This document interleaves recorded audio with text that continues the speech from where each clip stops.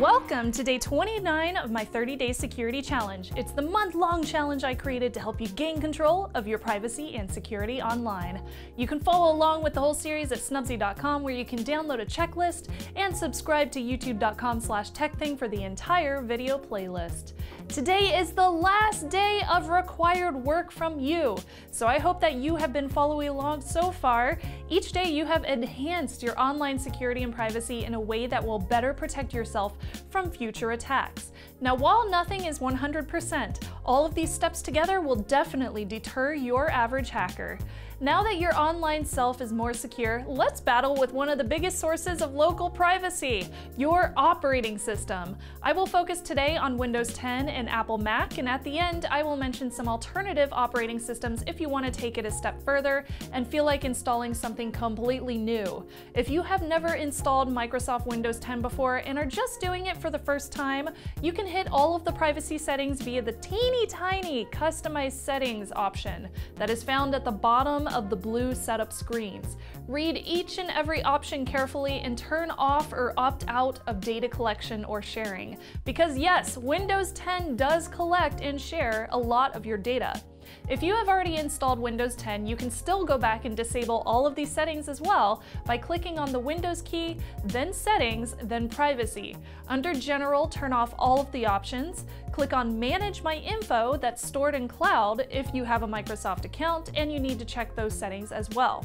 Under Location, disable your location settings. And if you don't need the camera or microphone turned on, you can disable it in the next two sections.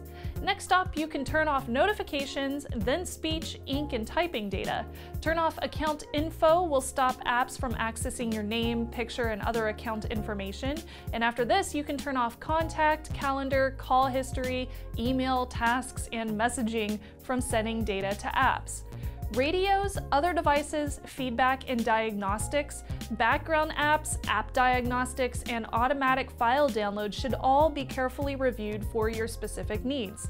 Now go back to your home settings menu and choose Network and Internet and click on Wi-Fi, then click on Manage Known Networks. Click on any networks that you don't want to remember and then click Forget.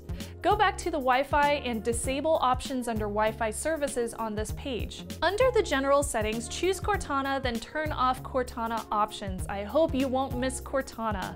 Under general settings, choose System, turn off notification settings on the lock screen, and under shared experiences, turn off the option to allow other devices to open apps. Now go back to that General tab and click on Update and Security.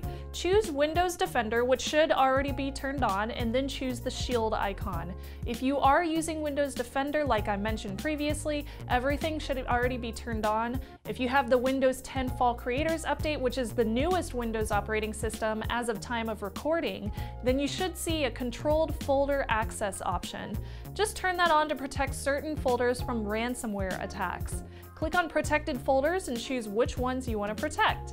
From here, you can add and remove any user-specified folders. Now go back and choose Allow an app through controlled folder access to choose any applications that should be whitelisted. If you find any applications get blocked by controlled folder access that you need to use, you can always just go back to this menu and add them here. Now back on the General tab, under Devices, turn off Bluetooth. Under Autoplay, turn off Autoplay. Under General Accounts, go to Sign In Settings, and then turn off Show Account Details under the Privacy section. Lastly, under Sync Your Settings, turn off Sync. If prompted from here, restart your machine. Now for Apple Macs. Open your Settings app and go to System Preferences and choose Security and Privacy. Choose Firewall and turn that on if it's not already on, and under Privacy, click through each and every application and disable any settings as you see fit. From the System Preferences main menu, click on Sharing and remove any settings that don't fit your needs. And under Users and Groups, remove any users that don't need an account on your machine. If you are using Safari, go into the Privacy tab of your settings and remove website data and turn off location services. Okay, so that pretty much covers most, if not all, of the operating system security settings for up-to-date Windows 10 and Mac machines. Definitely hit up the video I did a couple of weeks ago discussing turning on a lock screen, encryption, auto updates, and more. And if you want to take it a step further, you can install a new operating system that focuses on privacy.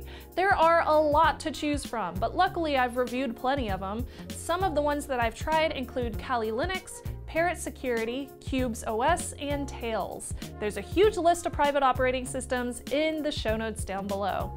Now day 29 is complete. Tomorrow is a review day and your chance to take it further with some resources. But first, make sure to subscribe on youtube.com/TekThing and hit up snubzy.com for the downloadable checklist. Again, I'm Shannon Morse and I will see you tomorrow for day 30.